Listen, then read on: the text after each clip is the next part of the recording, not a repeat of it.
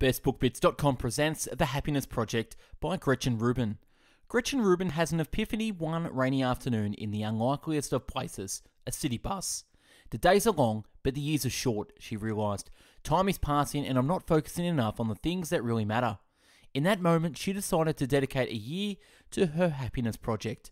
In this lively and compelling account, Rubin chronicles her adventures during the 12 months she spent test driving the wisdom of the ages, current scientific research and lessons from popular culture about how to be happier. Among other things, she found that novelty and challenge are powerful sources of happiness, that money can help buy happiness when spent wisely, that outer order contributes to inner calm, and that the very smallest of changes can make the biggest difference. The written and audio summary can be found on our website, bestbookbits.com. So without further ado, I bring you the book summary of The Happiness Project. Opening pages. There is no duty we so much underrate as the duty of being happy. Getting started. What a wonderful life I've had. I only wish I'd realised it sooner. I wasn't as happy as I could be, and my life wasn't going to change unless I made it change. They said that people teach what they need to learn. At dinner with friends, I found wisdom in a fortune cookie. Look for happiness under your own roof. All men seek happiness. This is without expectation. I know when I feel happy. For example, everyone from Seneca to Martin Singelman agreed that friendship is a key to happiness, and sure, I wanted to strengthen my friendships. Eat not to dullness, drink not to elation. You can choose what you do, you can't choose what you like to do. If you're not failing, you're not trying hard enough. And more important, I didn't want to reject my life. I wanted to change my life without changing my life, by finding more happiness in my own kitchen. I complain too much, I get annoyed more than I should. I should be more grateful. I think if I felt happier, I'd behave better. Chapter 1, January. I know that when I feel energetic, I find it much easier to behave in ways that make me happy. I try all these steps myself and I'd find the last one, keeping our bedroom dark, surprisingly difficult to accomplish. Regular exercise boosts energy levels. People who work out with weights maintain more muscle and gain less fat as they age. There's a Buddhist saying that I've found to be uncannily true. When the student is ready, the teacher appears. Nietzsche wrote, all truly great thoughts are conceived while walking.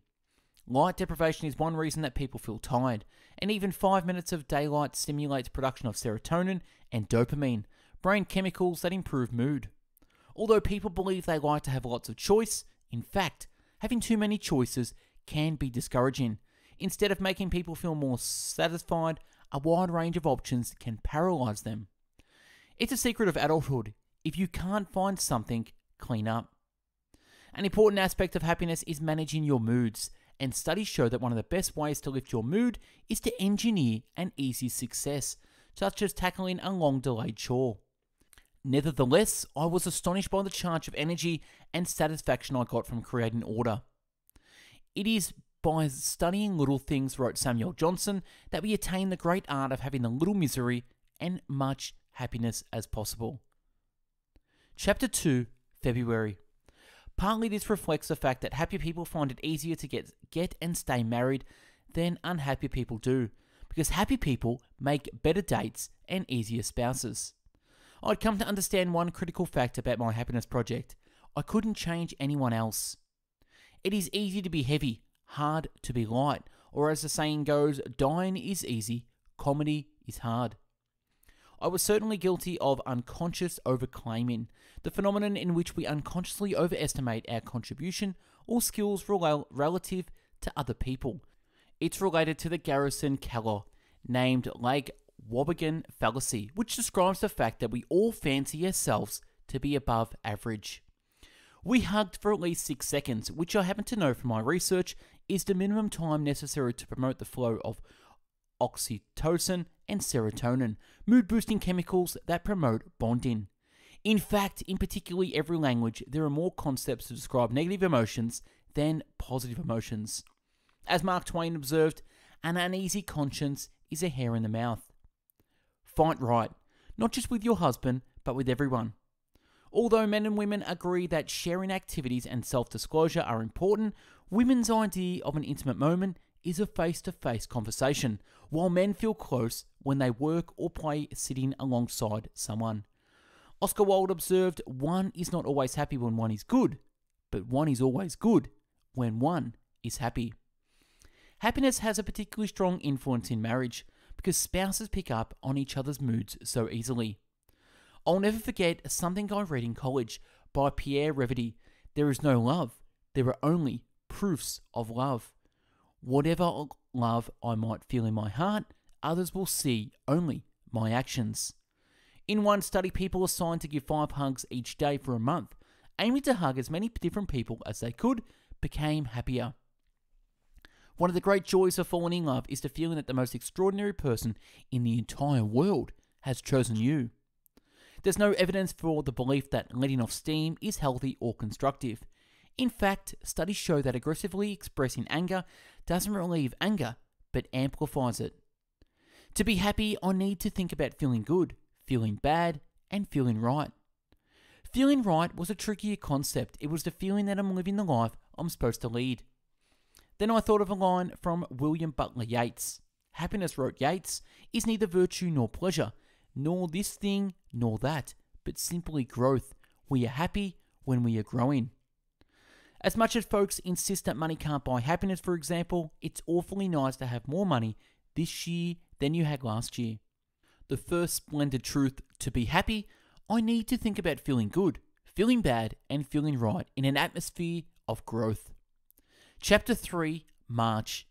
Happiness is a critical factor for work, and work is a critical factor for happiness. Many people work more hours each week, and they work more in their free time too. Happier people also make effective leaders. Being happy can make a big difference in your work life. Because work is so critical to happiness, Other Person's Happiness Project might well focus on choosing the right work. People who love their work bring an intensity and enthusiasm that's impossible to match through sheer diligence. Enthusiasm is more important to mastery than innate ability. It turns out because the single most important element in developing an expertise is your willingness to practice. If you do new things, visit a museum for the first time, learn a new game, travel to a new place, meet new people, you're more apt to feel happy than people who stick to more familiar activities. One friend said that in his office, whenever crisis strikes, he tells everyone this is the fun part. Benjamin Franklin, along with 12 friends, formed a club for mutual improvement that met weekly for 40 years. It didn't take me long to see that I did better when I had less time. Not several hours, but 90 minutes turned out to be the optimally efficient length of time. Long enough for me to get some real work done, but not so long that I started to goof off or lose concentration. Though I sometimes mock the scented candle pushing brand of happiness building, I discovered that there is something nice about working in an office with a candle burning. The challenge, therefore, is to take pleasure in the atmosphere of growth, in the gradual progress made toward a goal in the present. But doing what you love is itself the reward. Many ambitious people I've known seem eager to claim that they weren't happy, almost as a way to emphasize their zeal. In the echo of Andrew Carnegie's observation, show me a contented man and I'll show you a failure. Chapter 4, April. Nevertheless, despite these findings, I had to reject the experts' argument that children don't bring happiness, because they do. Not always in a moment-to-moment way, perhaps in a more profound way. The fact is, life is more fun when I keep my resolutions. The days are long, but the years are short. Experts say that denying bad feelings intensifies them. Acknowledging bad feelings allows good feelings to return. When people reminisce, they focus on the positive memories, with the result that recalling the past amplifies the positive and minimizes the negative. Now when I'm done rocking Eleanor, I carry her to the window and she says, "Good night, world." A new tradition may be a bit of an oxymoron, but that shouldn't stop me from inventing a tradition that I wish we had. But my research revealed that a key to happiness is squeezing out as much happiness as possible from a happy event. To eke out the most happiness from an experience, we must anticipate it, savor it as it unfolds, express happiness, and recall a happy memory. In fact, In what's known as a rosy prospection, anticipation of happiness is something greater than the happiness actually experienced, and the more reason to reveal in anticipation. After a 2-hour meeting, I was back on the subway and headed home in a more cheerful mood, thus confirming happiness research that shows that people get a mood boost from contact with others. Each member of a family picks up and reflects everyone else's emotions, but of course I couldn't change no one's actions except my own. Chapter 5, May. Research shows that regularly having fun is a key factor in having a happy life. People who have fun are 20 times as likely to feel happy. As I saw in March, novelty is an important source of happiness. It's also an important element in creativity. Studies show that each common interest between people boosts the chances of a lasting relationship and also brings about a 2% increase in life satisfaction. One day I was about 34 years old and it dawned on me, I can do anything I want, but I can't do everything I want. I just have to embrace what is. A happy atmosphere isn't created merely by the absence of nagging and yelling, but also by jokes, games, and tomfoolery. Studies show that in a phenomenon called emotional contagion, we unconsciously catch emotions from other people, whether good moods or bad ones. Taking the time to be silly means that we're infecting one another with good cheer, and people who enjoy stillness are 1/3 more likely to be happy. I want to spend more time on the things that I already like. I started carrying a camera everywhere to sharpen my eye. I intended to read a poem every night, but I never managed to make myself start that program. A collection provides a mission, a reason to visit new places, the excitement of the chase, a field of expertise, no matter how trivial, and often a bond with other people. I love my workday. For me, that was fun. Now I see that it's like saving money. You can't save for when you get laid off. After you get laid off, rather, you have to save while you have a job and the money is still coming in. Life is like that. You have to do while you're able to think of what you want, what you like, what needs it will fill, how will it enhance your life, how will it help you maintain you, so that you have some reserves when crunch time comes. Chapter 6, June. Of all the things that wisdom provides for living one's center life in happiness, the greater by far is the possession of friendship. You need close, long-term relationships. You need to be able to confide in others. You need to belong. In fact, researchers reported that out of 15 daily activities, they found only one during which people were happier along rather than with other people. That isn't an expectation at all. The point of praying is that you're not talking to yourself. In a flash, they had a book contract. They wrote the book, and now Nancy Schulman and Alan Brinbaum's Practical Wisdom for Parents, Demystifying the Preschool Years, is on the shelves. Knowing that I played a small role in their achievement made me intensely happy. Or to put it another way, suitable for a Snoopy poster, there is an I in happiness. I look for ways to connect people. I look for other opportunities to give. Just as Woody Allen said that 80% of success is showing up, a big part of friendship is showing up.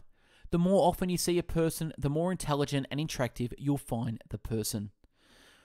What I say about other people sticks to me, even when I talk to someone who already knows me. Give without limits, give without expectations. Chapter 7, July. Money buys time, which can't be spent on aimless drifting or purposeful action. One person's fortune is another person's misfortune. Both money and health contribute to happiness, mostly in the negative. The lack of them brings much more unhappiness than possessing them brings happiness. Studies show that people's basic psychological needs include the need to feel secure, to feel good at what they do, to be loved, to feel connected to others, and to have a strong sense of control. It's such a joy to write with a good pen instead of making do with an under-inked pharmaceutical promotional pen picked up from a doctor's office. Finally made tools help make work a pleasure. Happiness theory suggests that if I move to a new apartment or buy a new pair of boots, I'll soon be accustomed to my new possession and be no happier than I was before. Scribbling, saving, imagining, planning, hoping. These strategies enlarge the happiness we feel. We're very sensitive to change. We measure our present against our past, and we're made happy when we see change for the better. A sense of growth is so important to happiness that it's often preferable to be progressing to the summit rather than to be at the summit. "Why don't you play with your cars?" she asked. "You loved your blue car so much." "I can't love a lot of cars," he answered. It's easy to make the mistake of thinking that if you have something to love or there's something you want, you'll be happier with more. It's by spending oneself, the actress Sarah Bernhardt remarked, that one becomes rich. Chapter 8, August. There are some kinds of profound wisdom that I hope never to gain from my own experience. So often it's only after some calamity strikes that we appreciate what we had. I'd had this before, but suddenly I grasped that this was my third splendid truth. The days are long, but the years are short. Gratitude is important to happiness. Now, every day as part of my evening meditation, I take some time to really become conscious of the things I am grateful for, and I intensify the emotion. Voila, a compliment turned into thankfulness. Acting happy and even more, being happy is challenging. It's more selfish to act happy. It takes energy, generosity, and discipline to be unfailingly lighthearted. Yet everyone takes the happy person for granted. If you don't believe you're happy, you're not happy. Chapter 9, September. To keep this month's resolution, to pursue a passion. First, I had to recognize my passion. The satisfaction gained from the achievement of a large undertaking is one of the most substantial that life affords. I've always thought that the best reading is rereading. One thing that makes a passion enjoyable is that you don't have to worry about results. You can strive for triumph, or you can potter around, tinker, explore, without worrying about efficiency or outcomes. I needed to accept that my own nature, yet I needed to push myself as well. But for me, asking myself whether I was happy had been a critical step towards cultivating my happiness more wisely through my actions. Although only through recognizing my happiness did I really appreciate it. This was my fourth splendid truth. You're not happy unless you think you're happy. Then it struck me that the fourth splendid truth has a corollary. You're happy if you think you're happy. Chapter 10, October. Everyone's happiness project is unique. A koan is a question or statement that can't be understood logically. Zen Buddhist monks meditate on koans as a way to abandon dependence on reason in their pursuit of enlightenment. The most famous koan is 2 hands clap and there is a sound. What is the sound of one hand? Remember, it's the one of the true rules. If you're willing to take the blame, people will give you responsibility. Get some work done every day. Ubiquity is the new exclusivity. When making a choice about what to do, choose work. The things that go wrong often make the best memories. Flawed can be more perfect than perfection. Change is good. Choose the bigger life. Buy anything you want at the grocery store. Cooking is always cheaper than eating out. People succeed in groups. For my next experiment, I decided to try laughter yoga. New York City is so beautiful, so endlessly compelling. I've read repeatedly that it takes 21 days to form a habit, but in my experience, that just isn't true. Who would have thought that self-denial could be so agreeable? Once I stopped that habit, that relentless source of bad feelings vanished. Chapter 11, November. Keeping a heart to be contented, I expected would change my actions. Also, I wanted to stop being critical, so judgmental, and finicky. Nothing, wrote Tolstoy, can make life or the lives of other people more beautiful than perpetual kindness. Enthusiasm is a form of social courage. The non-joyous types suck energy and cheer from the joyous ones. We rely on them to buoy us with their good spirits and they cushion our agitation and anxiety. One fact of human nature is that people have a negative bias. We react to the bad more strongly and persistently than to the comparable good. Chapter 12, December. You hit a goal, you keep a resolution. Each day I try to live up to my resolutions. Sometimes I succeed, sometimes I fail, but every day is a clean slate and a fresh opportunity. I had to build my happiness on the foundation of my character. I had to acknowledge what really made me happy, not what I wished made me happy. One of the biggest surprises of Happiness Project was just how hard it was to know myself. The feeling of control is an essential element of happiness, a better predictor of happiness than, say, income. And that's a wrap on the Happiness Project by Gretchen Rubin. Check out our YouTube channel with over 500 video book summaries uploaded previously. Subscribe to the channel, comment on what you think, like the video, and if there's a book you want us to do a summary on, comment below. Also, check out our website, bestbookbits.com, where you'll find over 500 written book summaries where you can download in the PDF and read offline. Join our email weekly mailing list where you'll get the updated latest book summaries via email by popping your email in the link below. If you are into the audio podcast version, you can find us on mixcloud.com, Spotify, Apple Podcast, Google Podcast. Follow us on Instagram at bestbookbits. And thanks for watching and listening. Hope you got something from this. Go out there and create your own happiness project. Take care. Bye-bye now.